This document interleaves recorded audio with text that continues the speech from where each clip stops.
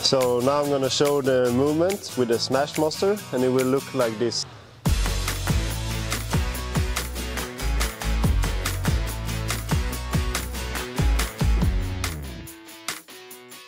It's basically all about getting the right flow and the right movement with this. So when I do this movement, you can see it's almost never ending the swing.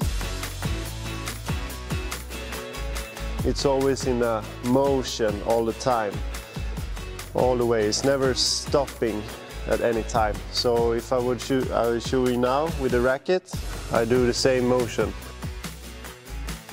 The SmashMaster you can practice on and off court. You can practice at home, you can practice in the garden, whenever you want. You can always master the smash.